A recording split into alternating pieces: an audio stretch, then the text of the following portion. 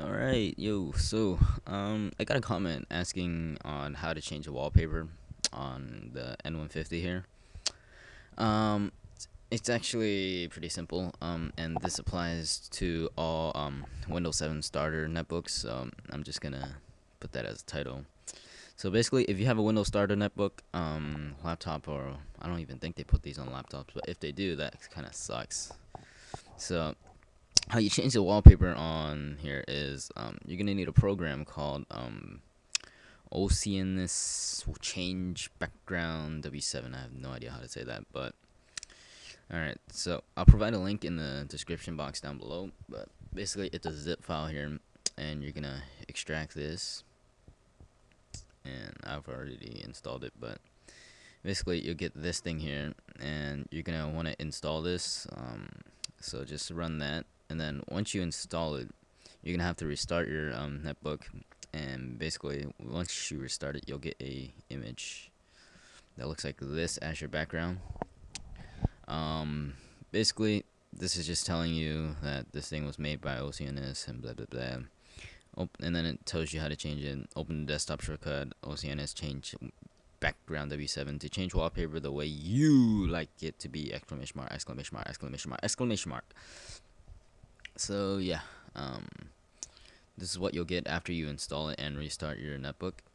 And you'll also get this icon right here, this one, on your desktop somewhere. And basically, you're just gonna run this, and if it'll run, there we go. And then you'll get this thing here, and basically how you use this is you make a folder, or you can use a current folder that you've already had. But I would find it a lot easier if you make a new folder and put the pictures you want in there, because it's a lot easier to find since you can't really search by name or anything. So here I have it set to my pictures. This is just where I throw all my crap and everything. So I threw a few wallpapers in here as well. So yeah. Alright, so basically here you can see this is the one I have now, and it's checked, and that's how you select it. But to do a preview of it and see if you like it, you just click on the picture, not the checkbox, and you can select here the picture position. You can have it fill up the screen, or fit the screen, or tile, center, or stretch.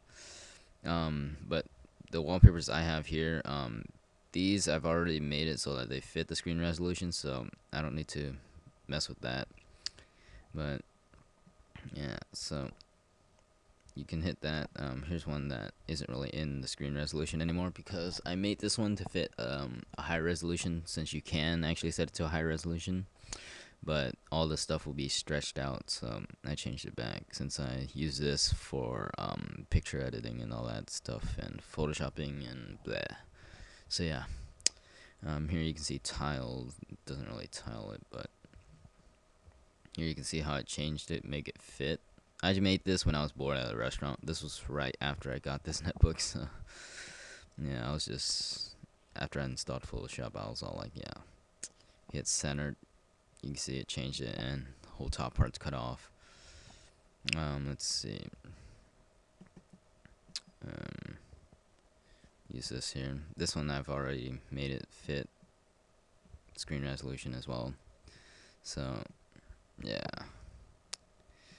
Alright, so you can actually select multiple pictures and have it change every 1, 5, 10, 15, 30 minutes, an hour, or every day. So yeah, and you can shuffle it, or when using battery power, do not use a wallpaper slideshow to save battery power. So yeah, basically it'll just change your background every minute, and you can choose which pictures you want, like by selecting the checkbox here. But if you just want one consistent wallpaper and for it to never change, just check one, and then basically you can hit save changes, and then it'll just stay like this. So yeah, that's it. Hope you found this video useful. Hope it helps you out.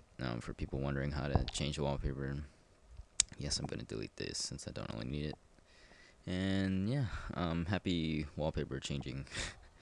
Yeah. Alright, thanks for watching.